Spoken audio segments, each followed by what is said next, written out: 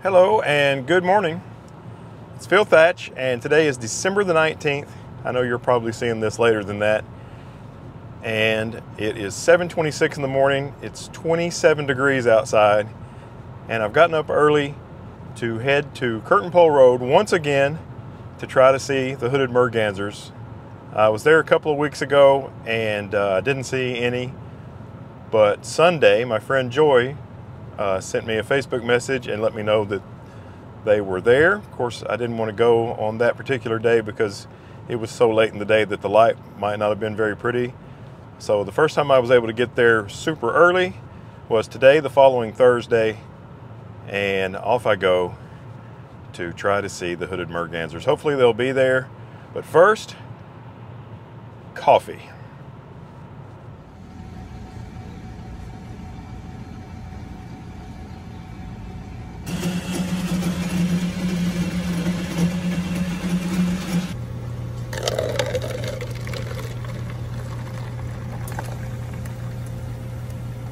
Well, it's 7:44 and in a stroke of amazing timing, 7:44 is sunrise this morning and I'm here at Curtain Pole Road.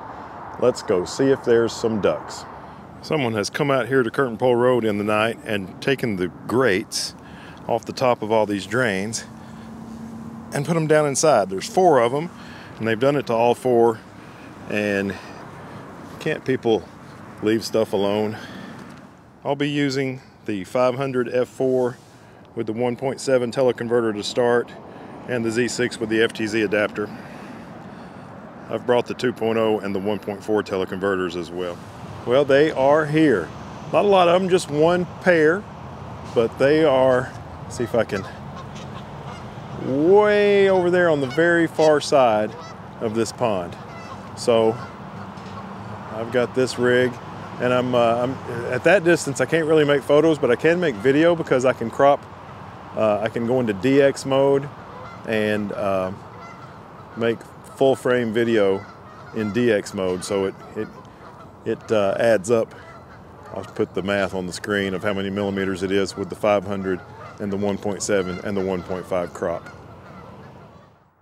It was hooded mergansers that first brought me to this pond at Curtain Pole Road when my friend Brett Douglas years ago let me know that he had spotted some there. Now I go there pretty regularly for all sorts of wildlife, but in the beginning it was all about hooded mergansers. The male is the more colorful one on the left, and the female is the cinnamon colored one a little closer to us. With the Z6 in video mode, there's a focus mode called full-time autofocus, where it is constantly searching for something to focus on. And you would think that would be the method to do this sort of video with, but I had way better luck with autofocus continuous, and anytime that I had the focus point on the bird, I would press the back button, focus button, to keep the bird in focus. But if the bird would swim in front of a log or what have you, I would let my thumb off of the button so that the camera wouldn't change and focus on the log. It would stay generally on the birds. Now, of course, I'm not keeping 100% perfect focus during every portion of this video, but you could see in that clip just before this one, when they went by the log stayed out of focus and the bird stayed, for the most part, in focus. Here's another example here as they come out on the other side. See, it's kept focus on the bird, but not losing focus on the bird and focusing instead on the log. And they are beautiful. Hooded mergansers are diving ducks, so they don't dabble, they dive underwater for their food. So this video is going to be pretty long. I've included quite a bit of hooded merganser footage, and what I'm going to do while you're enjoying the footage, I'm going to read some information that I've found at various websites on the internet to you so that you can kind of learn a little bit about the bird, and I'll learn some as well while we're watching and working on this video. I'll start with the Hooded Merganser page on allaboutbirds.org. which is put together by Cornell University, I'm pretty sure, and the Cornell Lab. They list the hooded merganser's habitat as lakes and ponds, its food as fish, it nests in cavities, and its behavior is a surface diving duck. Its conservation status is listed as low concern.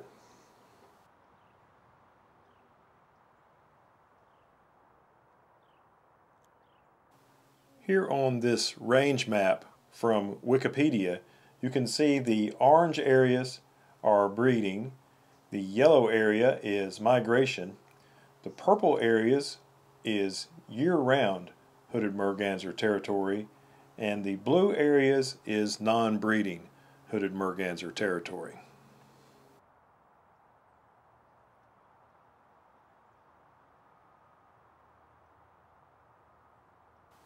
AllaboutBirds.com says hooded mergansers are fairly common on small ponds and streams across their breeding range. In fall through spring, head to unfrozen lakes or shallow, protected saltwater bays and look for them mixed in flocks with other small divers like bufflehead and ruddy ducks. Pay attention for flying ducks too. A fast series of truncated whistles from high overhead may signal the rapid wing beats of commuting merganser.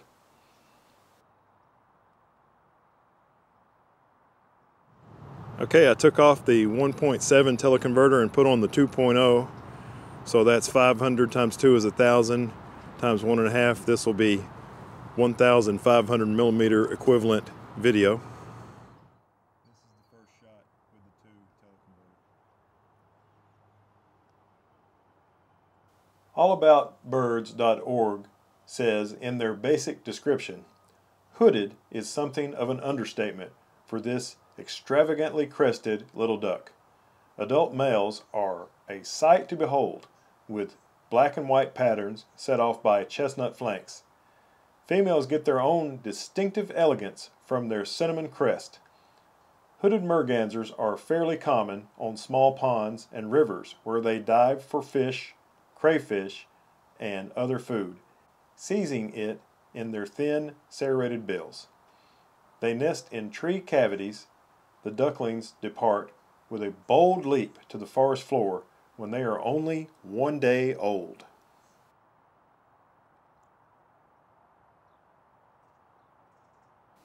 Here are some cool facts from the allaboutbirds.org hooded merganser webpage. Along with wood ducks and other cavity nesting ducks, hooded mergansers often lay their eggs in other females' nests. This is called brood parasitism and is similar to the practice of brown-headed cowbirds, except that the ducks only lay eggs in nests of their own species. Female hooded mergansers can lay up to about 13 eggs in a clutch, but nests have been found with up to 44 eggs in them.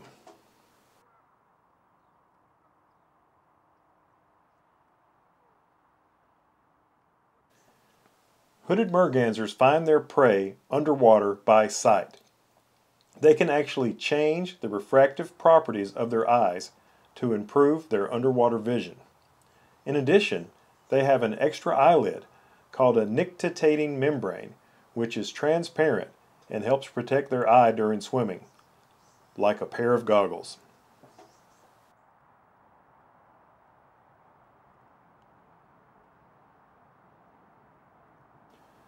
Hooded merganser ducklings leave their nest cavity within 24 hours of hatching.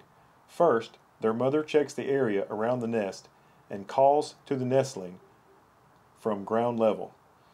From inside the nest, the little fluff balls scramble up to the entrance hole and then flutter to the ground, which may be 50 feet or more below them. In some cases, they have to walk half a mile or more with their mother to the nearest body of water.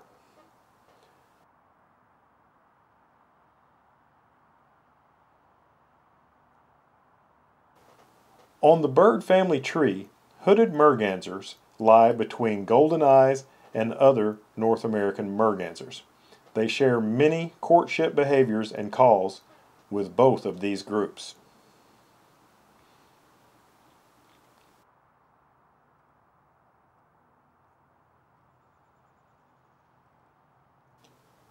The hooded merganser is the second smallest of the 6 living species of mergansers.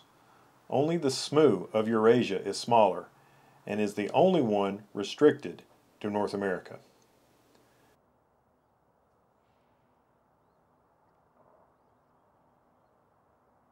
The oldest recorded hooded merganser was a male and at least 14 years 6 months old when he was shot in Mississippi in 2009. He had been banded in Minnesota in 1995.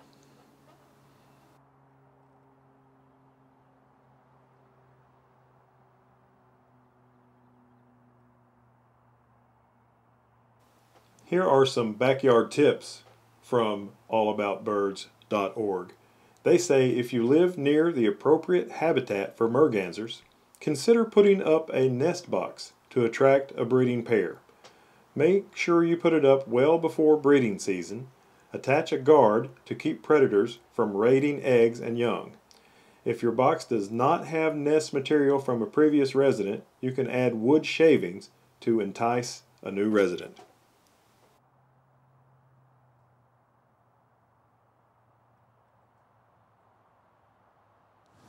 The sun is starting to rise behind me, and as it does, it's starting to put some golden light out on the pond, which is what I was hoping for and why I came this early in the day. The light here is really bad in the afternoon. It's straight up or backlit, not too good. Okay, so here's the settings on the camera. As you can see, I have electronic image stabilization on. I have the vibration reduction on.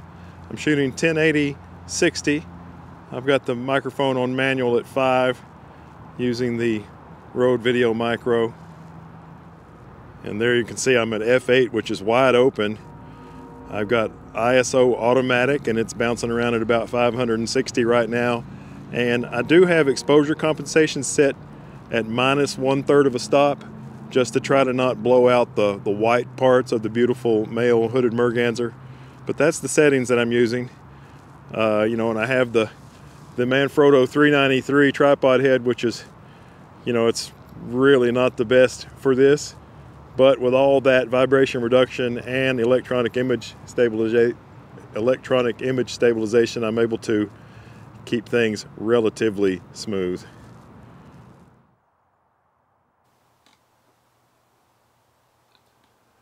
Another Cornell Lab of Ornithology website is called Birds of North America, and the hooded merganser page there says, the hooded merganser is the smallest of 3 North American mergansers and the only one restricted to this continent, breeding throughout a wide area in the forested east and northwest, where suitable nest cavities enhance adequate brood habitat.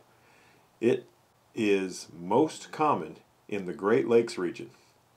Favorite winter habitats include forested freshwater wetlands, brackish estuaries, and tidal creeks. Unlike other mergansers, which feed almost exclusively on fish, hooded mergansers have a more diverse diet, diving and capturing small fish, aquatic insects, and crustaceans, particularly crayfish, with the aid of eyes well adapted to underwater vision.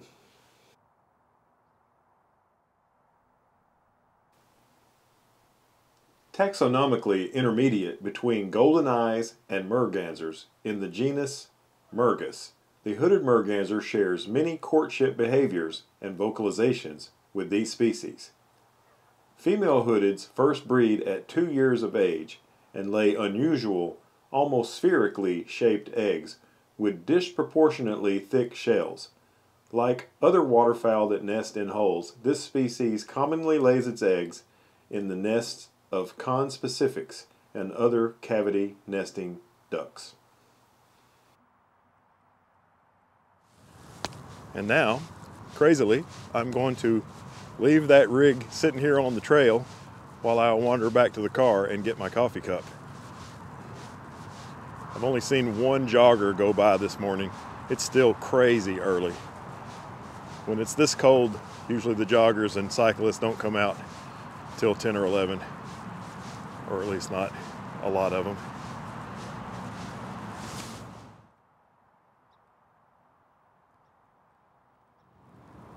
It's gotten a little bit brighter, and I've been able to increase my shutter speed to 1/125th of a second, which is really the fastest you should use at 60 frames per second. After that, you'll get notchiness and jumpiness in your video. As you can see, the focus distance meter on the VR500 F4G shows the distance from me to the birds at over 50 meters.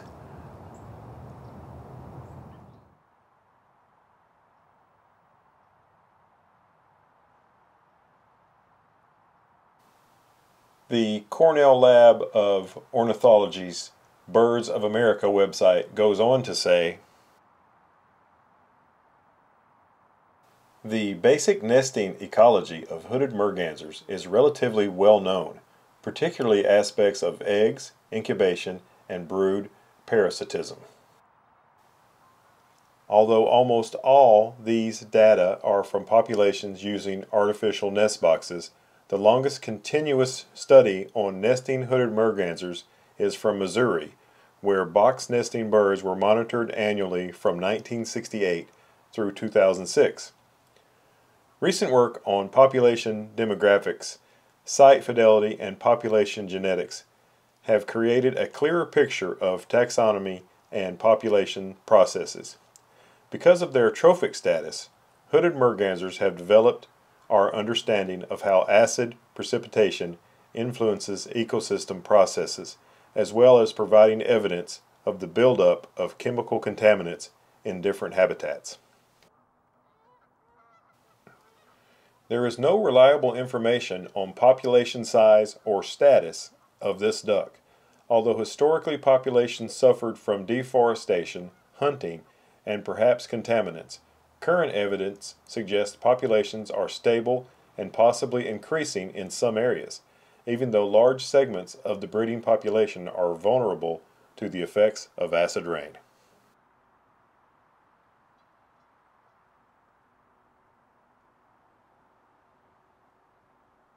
On the subject of migration, Cornell Lab's All About Birds website says the hooded merganser is a resident to medium distant migrant.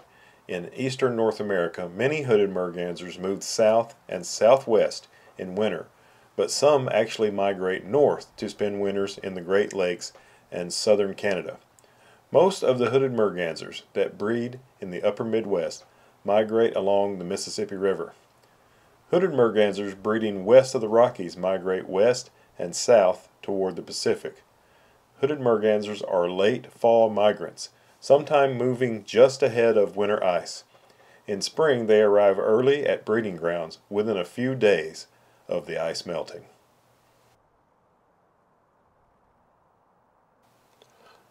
Another great website, Audubon.org, has the following to say about the hooded merganser. Conservation status. Undoubtedly declined in the past with loss of nesting habitat, large mature trees near water. Now population seems to be increasing, helped by artificial nest boxes, including those intended for wood ducks. Habitat. Woodland lakes, ponds, rivers. In summer, in forested country along creeks, narrow rivers, edges of ponds. May be in more open marsh habitats if artificial nest sites are provided. In winter on woodland ponds, wooded swamps, and fresh brackish coastal estuaries.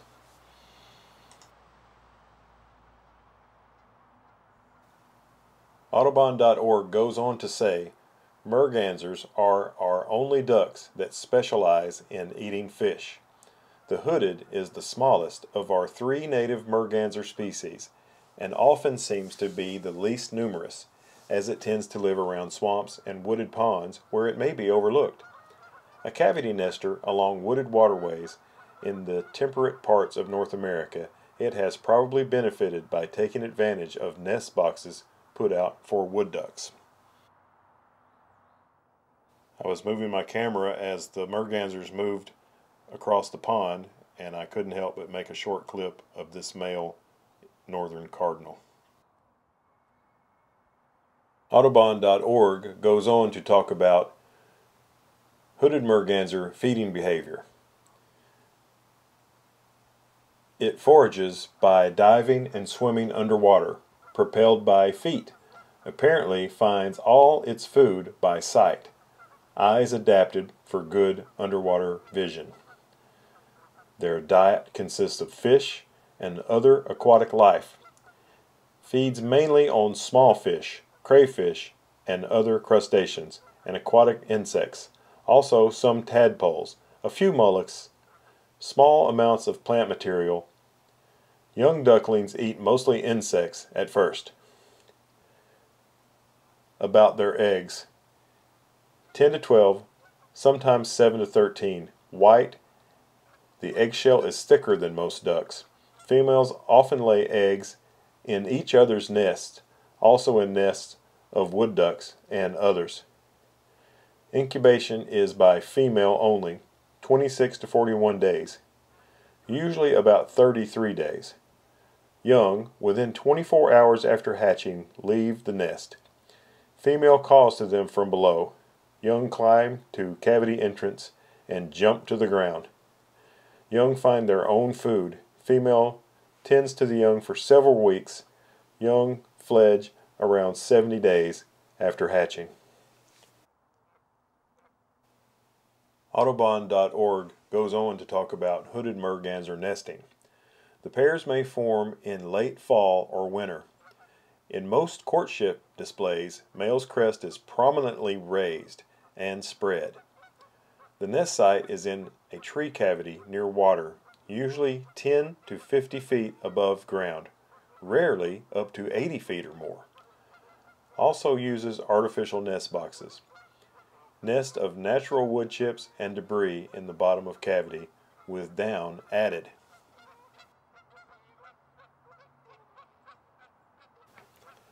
Another website I found with some interesting hooded merganser information is borealbirds.org. It's the Boreal Songbird Initiative. Here is their hooded merganser overview. The smallest of R mergansers, and I guess by R they mean North America. Hoodeds are most often seen along rivers and in the estuaries during the fall and winter. They are usually found in pairs or in flocks of up to a dozen. When startled, they are among the fastest flying of our ducks. Males perform a beautiful courtship display and, once mated, swim energetically around the female in further ritual displays. Hoodeds feed chiefly on small fish, which they pursue in long, rapid underwater dives, but also take small frogs, newts, tadpoles, and aquatic insects. Description: hooded mergansers are from 16 to 19 inches or 41 to 48 centimeters. A small duck with a slender pointed bill. Male has white, fan-shaped, black bordered crest, blackish body with dull rusty flanks, and white breast with 2 black stripes down the side. Female is dull gray-brown with warmer brown head and crest. Both sexes show white wing patch in flight. They describe the hooded merganser's voice as hoarse grunts and chatters. And they say nesting is 8 to 12 white eggs in a down-lined cup in a natural tree cavity or sometimes in a fallen hollow log. About habitat, they say they breed on woodland ponds, lakes, and rivers, winters in coastal marshes and inlets. About their range and migration, they say it breeds from southern Alaska to Oregon and Montana, and from Manitoba to Nova Scotia, south to Arkansas and northern Alabama. Winters near coast from British Columbia south to California and from New England south to Florida and Texas. In this next clip, the female had caught a fish that was probably bigger than its head, and here she swallows it, and I'll show it to you once again, this time in half speed, slow motion.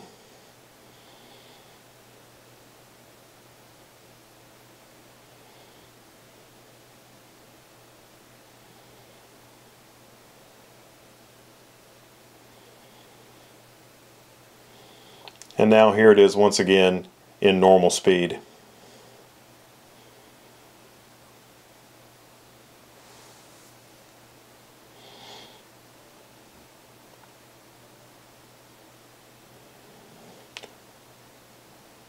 I don't think she'll need to do a lot more fishing today.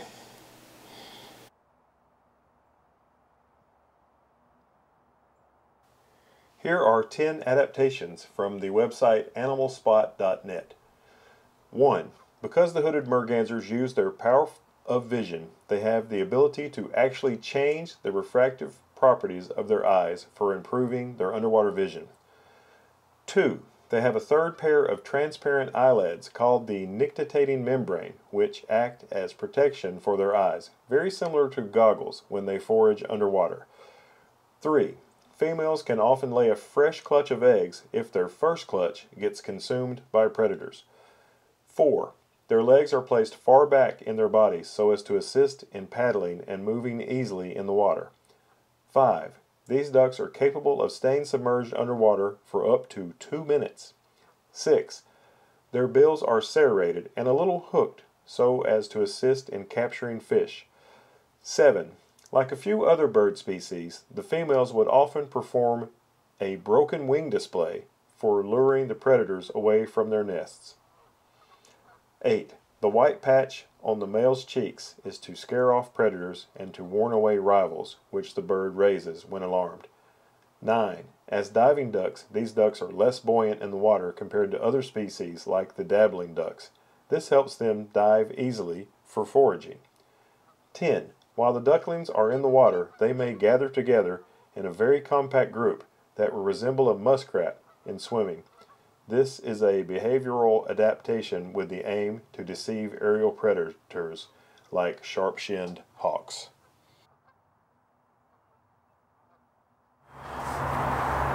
Looks like my hooded merganser friends are ready for a nap, just as the light is starting to get about perfect.